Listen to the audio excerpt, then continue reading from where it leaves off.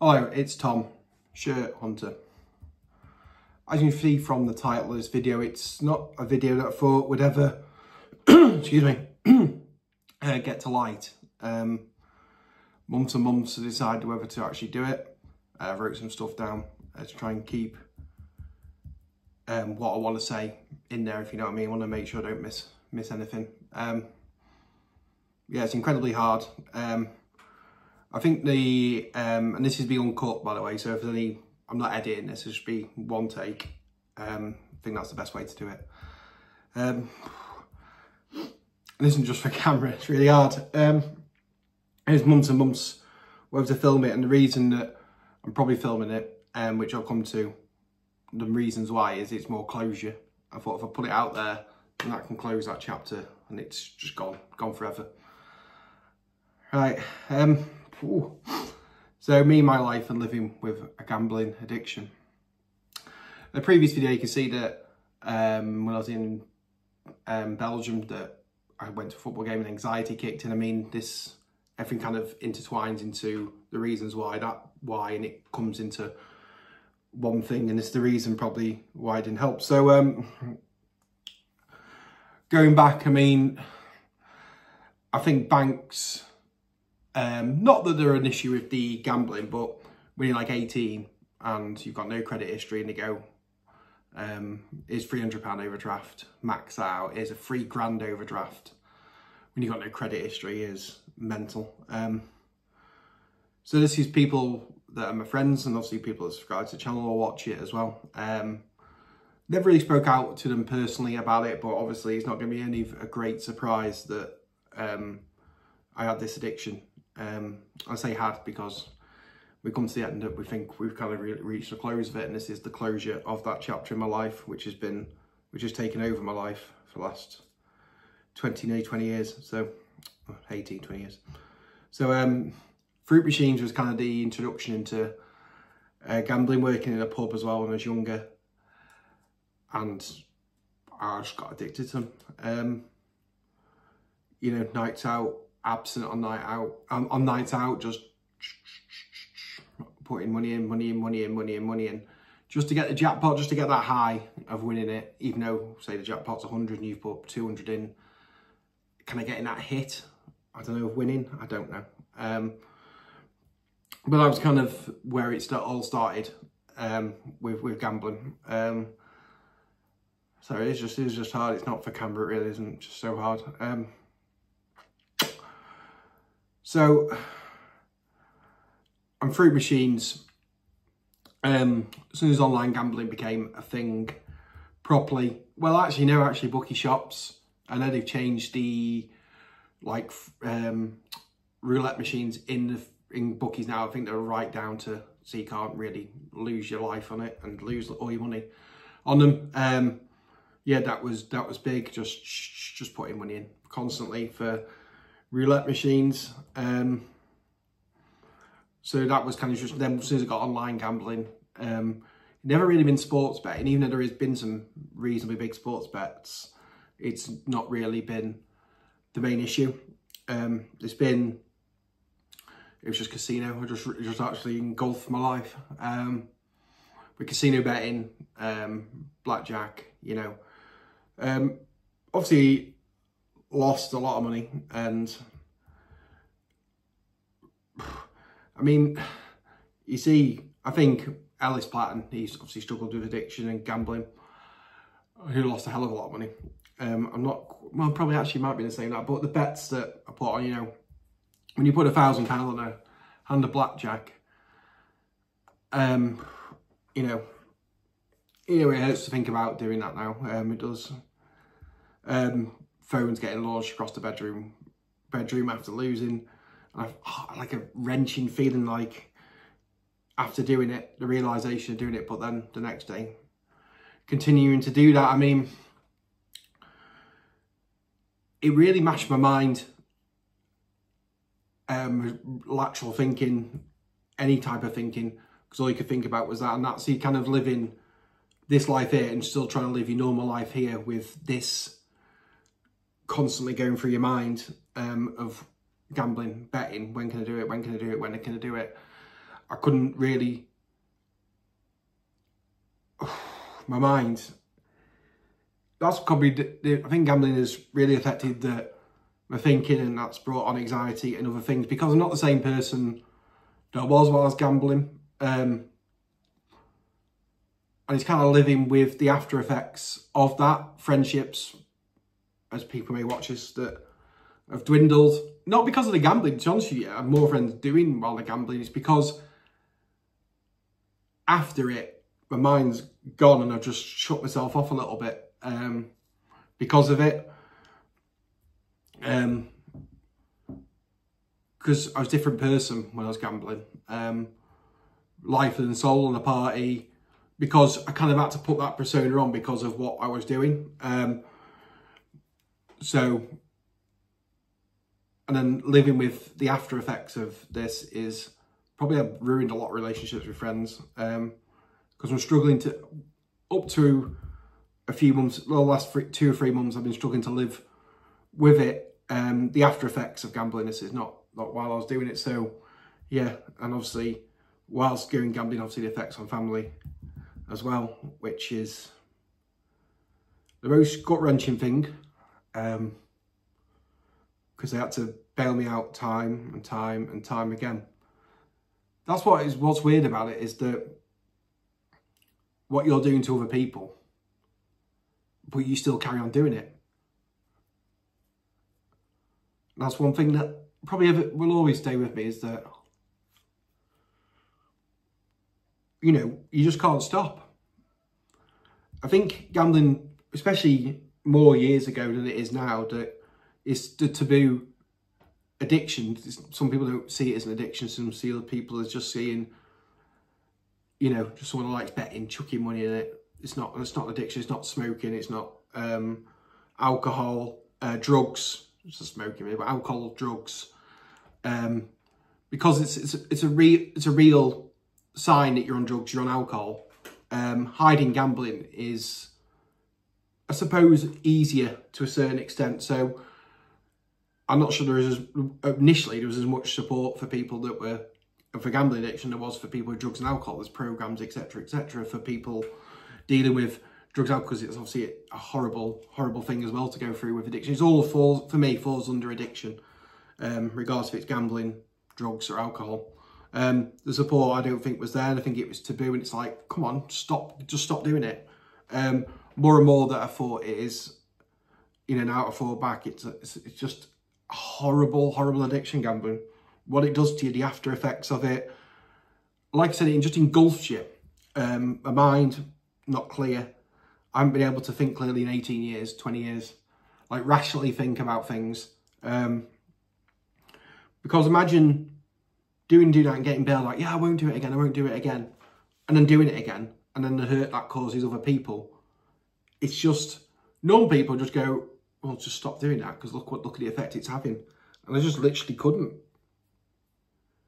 I mean, there's an example of, I was at a football match down south, in the pub before the game, and of course we're gambling, we're on the fruit machine, and we haven't gone to the game yet, and I've spent everything, so I can't actually physically get into the game. I drove down, so I know I can get back, got fuel, I can get home, and I spent everything, and I can't even get entry into the football match. I've had to text my wife, and go, oh, can you just lend us this, or just the card's not working? You know, made up an excuse, and I've had to go to a cash machine and get that money out. So imagine knowing that what you're doing, you can't get into what you've come for, you can't get into the game. So why are you doing it? And the reason why is never found the answer to.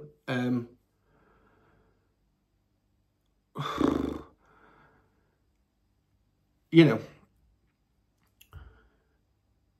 and it's the secretiveness, if that's a word. That's what's affected my life for years and years and years.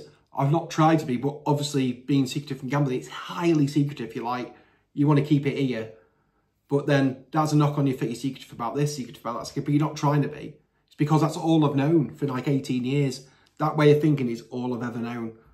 And it's so hard to come out of that. And still now it's still hard to come out of that. I'm not doing it on purpose. Its default setting is to be secretive. And I'm hoping that speaking out about this will maybe help other people, and I'm happy to speak to other people because over a year now, not been betting. Obviously did all the game stops, but also had probably a year. It's like, you know, when you're off alcohol and drugs, you don't just, well, some people probably just stop, but maybe wean yourself off and off and off. I still had bets with mates who did bets for me. We did football betting, which is never a problem. Still spending too much, but not like that out of control feeling that you get. So I kind of weaned myself off it, if you can call it that. I'm not sure that's even a term, is it? But then I thought, I have to stop this at all. Just even, you know, doing a friendly bet with an accumulator with a mate, I got to stop it. And it's over a year now. And I don't know if other people with addictions can help me with this, with more drugs and alcohol, that does you, honestly, it's like something went off a few months ago. So yeah, after about 9-10 months, honestly, it's weird to say. It's like everything becomes clear. It's because I think everything's just in my brain's repaired itself. I don't know if that's a thing, but my thinking and, you know, decision making is more clear and concise. And I mean, it's like honestly a light switch went off one day, but because of maybe I've been healing all that time, and it's fantastic to start feeling. But looking back is horrendous now that it's clear. It's, you know, it's like a light bulb's gone off in my head. Yeah, because I'm getting out, like I put here, getting over an addiction, if I can call it that. I don't think I'm ever going to get over it. It's dealing with it. Excuse me.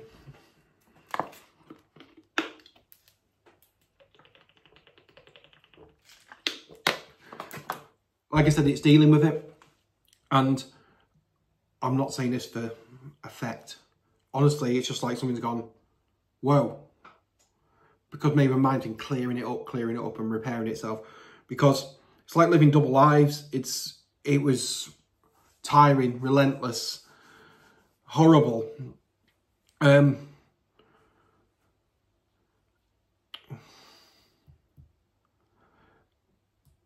Let's have a look, where are we?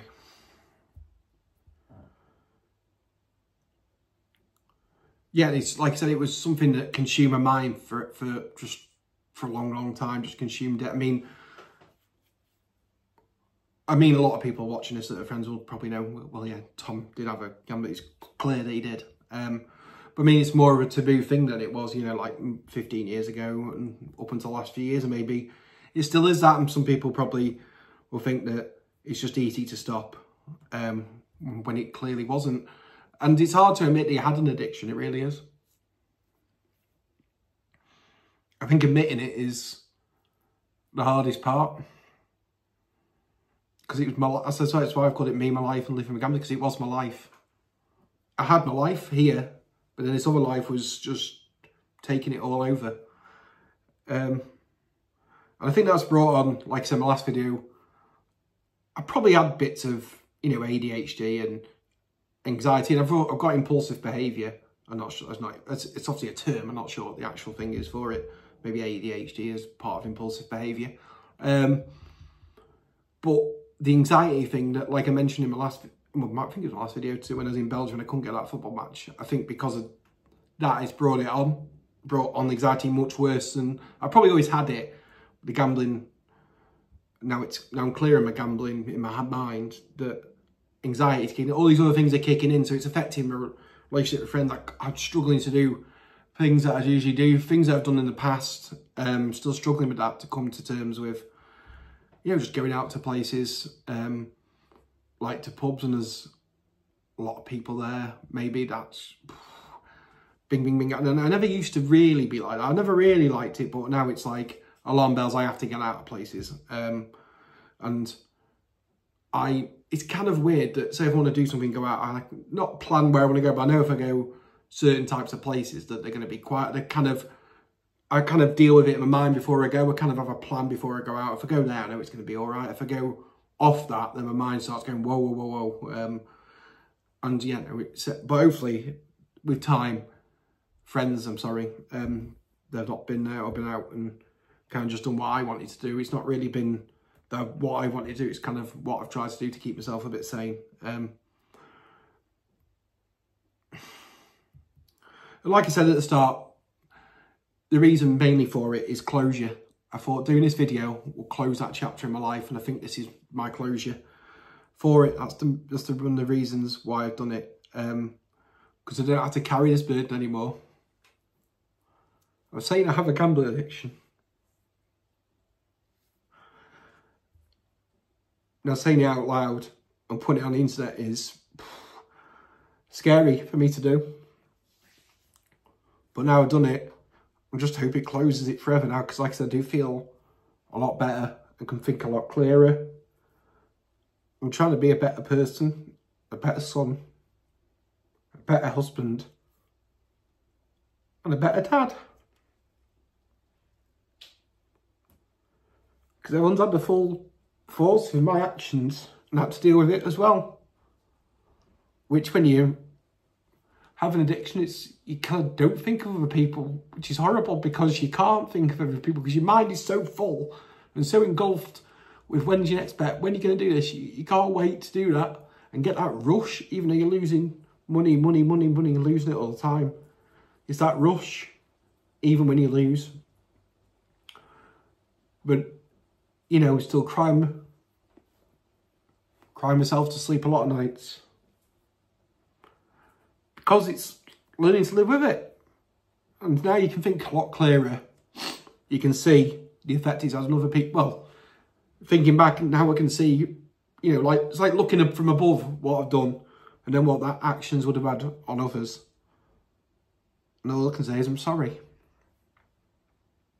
I don't believe I'm a bad person, but done bad things to be gambling, things I'm never not proud of, but things I had to do it. Because in my head, I had to gamble, I had to do it. And that was by any means possible. So, you know, and that's private through, you know, them things. But what I could say, there was payday loans. I mean, the fucking horrible bastards that they are. But that was years ago, they're gone now. I think some stuff isn't repairable with friends and family, but with time, maybe it will be. When I was still at high school, I was always a biggish lad. But I could still play football up until, what, 18, 19? Was a bit longer. I could still play football. Still a big lad, but I need to lose a little bit of weight when I was that age. But, and that's because of, see, it's hard to blame your weight problem on that. Everyone thinks, oh, you just, the perception of people being overweight is like, look at that bastard, look at him, look at that, without knowing anything. So, because of my addiction, everything's had a knock-on effect with my life. I know, how could you be on a diet or eat healthy when all you can think about is gambling? You just eat what you can. And then it's kind of a vicious circle, because like, you're that upset with stuff and the way it's going, like, well, just eat now. So I think my weight issues, I've got 100 times worse because of it. Maybe I'm trying to make an excuse, but in my mind, I don't think I am. I always need to lose a little bit of weight, but now I need to lose a hell of a lot of weight because of it. And we're back on that because we get clearer. I wanted to started this week. I wanted to start doing it. I've lost 5 stone before, and it went back on because I still hadn't dealt with my demons. So I hadn't dealt with that. So everything just went back on. I kind of got to lose that weight and I went, well, what next? You know, because of my mind, my impulsive behaviour, I was like, well, I've lost 5, that's that done. So I'm much clearer, and now we're on the road to losing weight. But the perception of people on the internet and putting videos out, I'm certain that a lot of people won't watch is because I'm not listening to that fat git. I'm not listening to him. What does he know? What's that? Look at these. It's a perception of human nature, isn't it, I suppose? And I can't do anything about that. But I will be making videos again and supporting the weight loss journey. I've said it before, but that's when I was still struggling with stuff. But now I'm fully focused on losing weight and making myself happier, healthier, because I can deal with it now. I can deal with, life's hard. I'll go into it. Life has been fucking horrendous the last few months. I mean, horrendous. One of the worst times in my life personally, but luckily I haven't had my gambling addiction and what's happened in the last few months on top, because I'm not sure what would have happened, let's be honest. And there was times, I kind of mentioned it before. Wow, this could be hard. I wasn't going to really mention it, but I suppose it's to be clear and transparent. I never went to, oh Christ. I never actually went to, I started to talk about suicide. So let's talk about that. I Googled it a lot of times. Never went to take my own life. I'll make that clear because I don't want to be, not clickbait, but I don't want to be like, oh look, I went to do it. I looked to do it. I looked to doing it. Like I looked to do it. No, I didn't actually, you know, wasn't it like the pills were in, I was ready to go. But I definitely Googled it. Because all the pain that was causing other people, I thought the best way is me not being here.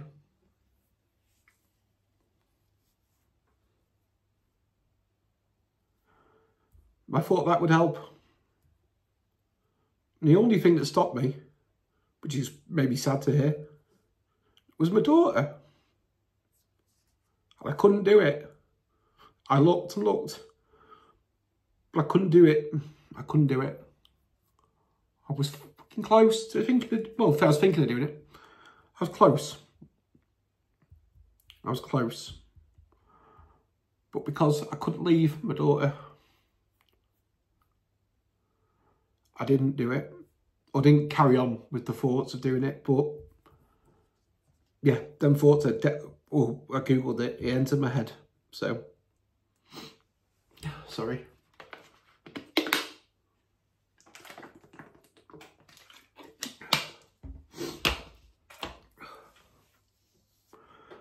Yeah, and the last few months I lost my grandma, my gran, which is my mum's mum. And I had a lot of permutations with it, but obviously that's not for this video. But I'm saying that, you know, no bereavement is easy, is it? In any family. So I struggled, because I'm self-employed, so I struggled with work since then. And then I had an injury in my shoulder, which was because of my psoriasis that I have, which again, that's fun to have. Like a calcific, like in my tensor, I literally couldn't move my arm more than a certain bit. So I couldn't work for a long time. Well, I say a long time, long enough when you've got no money coming in. I had to pay for, because the NHS, you're going to wait ages for an ultrasound, MRI, and I had to have a steroid injection. So it is loose, it still hurts, but loose enough so I can work. So it's been a horrendous time. That's why there's been also no videos, because I've had not much money coming in to produce videos, which is also an issue. Obviously, I know I can make videos without costing much money, I get that, but it's part of the reason. Obviously, I've been struggling with a lot of things to produce a video that would be good enough. So the future of the channel, as we get to that, so we get to some some light notes. As a future of the channel, it's going to carry on. I'm nearly on 1,000, which is, I've been crying a lot now, but that'll, you know, that might set me over the edge as well. I mean, and then these people go, oh yeah, look at this, fantastic 10,000, never thought I'd get it. But honestly, I'd never thought I'd get to 1,000 people. So the numbers have been still going up, even though there's been no videos. So I really appreciate that. And because of that reason is the reason to carry on. Because people are still subscribing to the channel and not posting videos. Like I said, I've invested reasonably heavy in the channel for someone that's got less than 1,000 people. And trying to make the best videos that I can. So kit launch, I went there and it was a great video. But the store was only just literally in its infancy, it's not the word, is it? Only just started. But now, if you follow Kit Launch on any social media, look, he's got staff now, which he never had. He's absolutely flying at Kit Launch, and I want to follow that journey because really kind to me, and I love going there, and we'll be going again at some point. I'm probably catching a game in Barcelona. Where in Barcelona? That'll be a secret. There's a few got lined up, and we'll go showcase the store again because it's looking absolutely fantastic. So yeah, videos will continue soon. I don't know when. Very soon, in the next month or so, we'll chuck something out, match day vlog or something. But end of the year, maybe, for Barcelona. We'll see. And yeah, I'd just like to thank everyone for watching. This has been uncut. I haven't done anything to it. It's raw as it could be. And I feel like I can close this chapter in my life now. It's an incredibly hard thing to put this on the internet. But I think it's the right time to do it. And the right time for people to know I suppose, as much as the truth that can be posted, which is, you know, 99%, and the stuff that's always going to be private. But obviously the main part is on this video. And if anyone else is struggling, there's people, I never reached out to charities and stuff like that. I think I was a bit proud and still thought I could sort it out myself. There's obviously people out there to speak to. And I'm happy to speak about it now, and I'd love to somehow work with a charity and be an advocate for it, for coming out the other side. I feel that I've learned a lot from it, and reflecting over the last year or so about it, and learned more and more why I've done stuff and the effect it has on other people. So I'll be happy to definitely work with some charities on some videos, or whatever that may be. Okay, thank you very much for watching, and I'll see you very soon. Over and out.